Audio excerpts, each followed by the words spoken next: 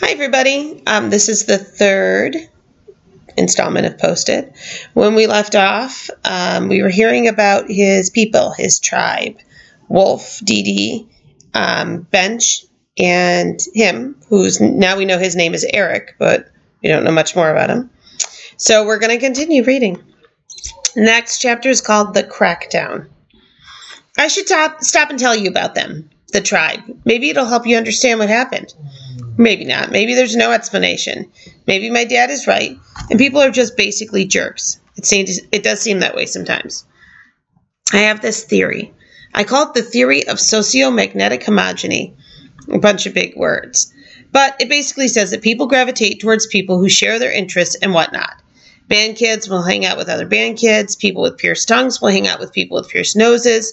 The basketball players will clump together like cat hair on a sofa.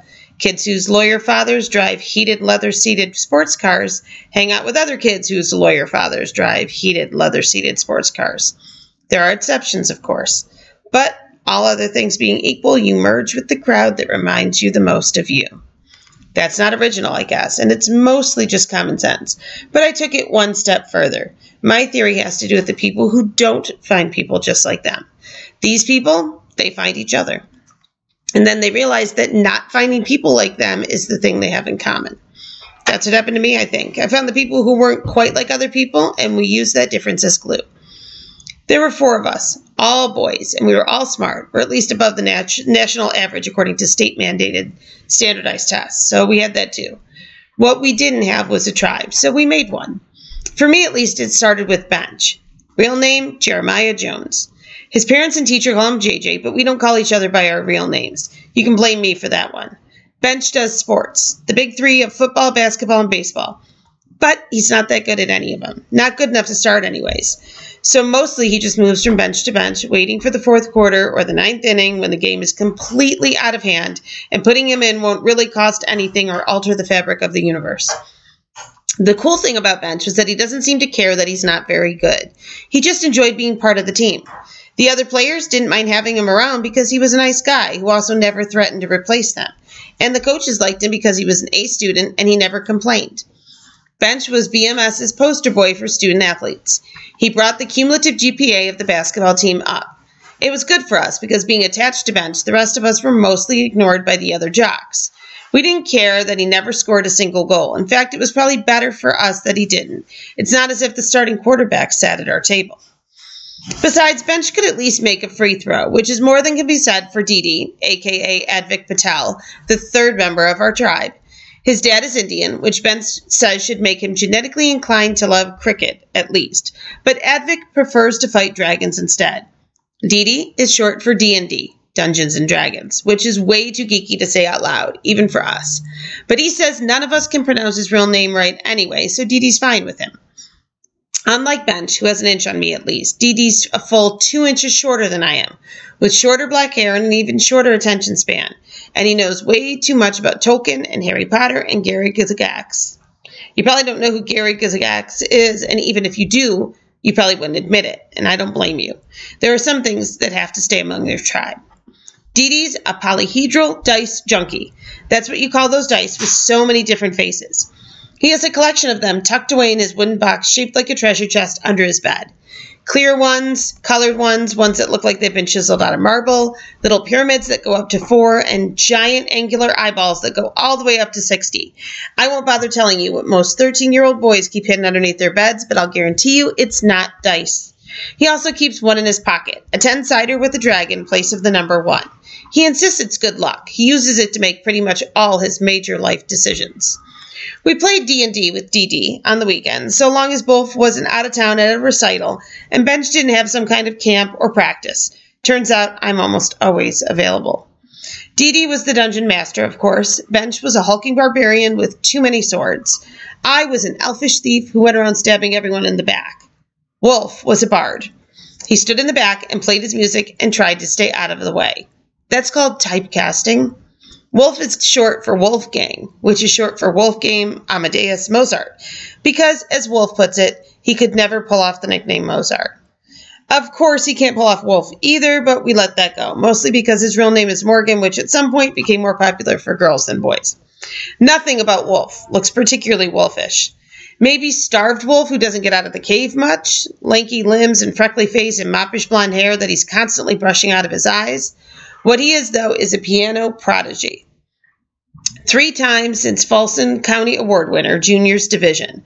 Wolf has been playing since he was 5, mostly classical, some jazz. He can actually play that Bumblebee song, the one that sounds like the piano itself is having a seizure. We keep begging him to put his talents to good use and write rock songs, but his parents don't believe in good music. They believe in Chopin and perfect posture and 2 hours of practice a day. Wolf sits on a bench almost as much as Bench does. Except we're all pretty sure that Bench is never going to be a starting quarterback for the Lions, despite all of the talk of him someday winning the Super Bowl. Wolf is different. Someday we're all going to go watch him play at Carnegie Hall. He'll be wearing a tuxedo and a white bow tie to match the keys, and the 3 of us will have front row seats. Bench, Dee Dee, and Wolf. My tribe. My people. Not that we couldn't have tried to fit in somewhere else. Bench had guys he knuckle-bumped in the hallway from various teams. Wolf knew people in the band. Even Dee Dee had a couple of kids he went to summer camp with. But there was just something that drew the 4 of us together. We just got each other. It was easy. We knew where we'd belong. There were others sometimes. Nomads, people who hadn't found their tribe yet. People like Nips, Suplurious, third nipple on the right just below his second. And Crash, skateboard versus car won. But for the most part, it was just the 4 of us. Bench, Dee Dee, Wolf, and me. My name is Frost. Cool, right? Trust me, it's not. But at least it's better than Nips. Ruby's text, as seen by Miss Shears, and then the Big Ham, and eventually most of the student body, was, as one concerned teacher put it, the straw that broke the camel's back. Though, if I had to guess, I'd say that camel was pretty much dead before Ruby had her phone taken away. After all, there had been several incidents of technology misuse before Ruby's rant against Mr. Jackson. There were Facebook posts, bad pictures on Instagram, a whole Snapchat exchange that 2 kids got sent home for 3 days. There were flame wars, threats, at least a dozen instances of kids getting caught using their phones to cheat on tests. No doubt Principal Whittingham had hundreds more occurrences written up in his files, more than enough to fuel a crusade.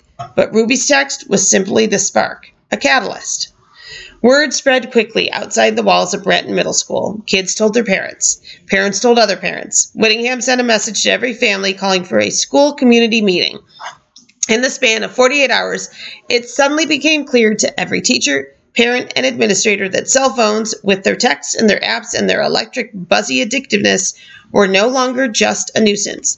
They represented a clear and present danger to every student at the middle school. The meeting was held. Studies were cited. Statistics were shown. Other school systems were held up as models.